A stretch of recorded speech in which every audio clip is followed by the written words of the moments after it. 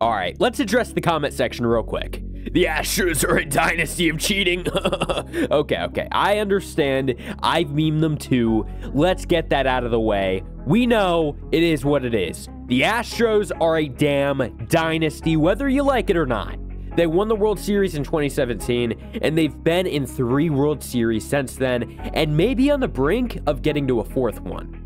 This team is ridiculous, and I think we all sometimes wonder how they do it. And before you guys say, you're some Astros shield, no, I'm a Red Sox fan. I hate the Astros. But what the Astros are doing right now is not banging on trash cans, at least I think, and is instead, they are winning because of the talent that they have on the baseball field. The playoff Astros are one of the greatest teams on the planet every single postseason. Key word, by the way, every postseason. This team has more playoff experience than literally any other team. Playoff experience is not something that you can buy. It is not something that you can teach. It's just one of those things that you had to be there for. It's been no different this year either, and the Astros are on a freaking mission to win the World Series, and it's super obvious on how they're doing it. They were a 1 seed, so of course they skipped the wildcard round, and they immediately got into action in the ALDS.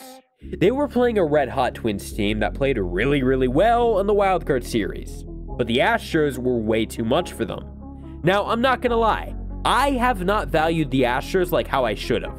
I have not thought of them as some massive threat this season in the AL. I have not. But they are, and you know what? They just keep proving it. Going into this series against the Rangers, we were really unsure about the Astros. You know, the Rangers were red hot. So why were the Astros going to be the team to stop that team?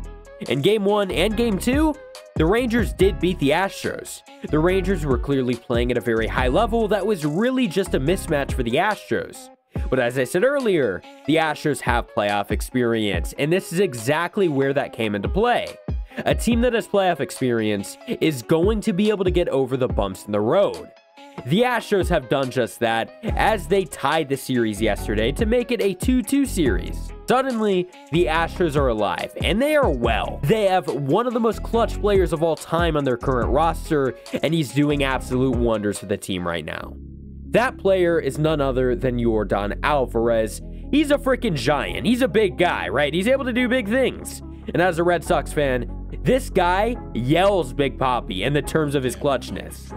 It's also really nice to have one of the most reliable players in the sport, of course, Jose Altuve. Altuve was pretty much dead the first few games, but he came back. He came back for the Astros, and he's hitting the baseball exactly how he needs to for them to win. No team has ever won a championship series after losing the first 2 games at home to start the series. If the Astros managed to do it this year, it would just make it that much more special.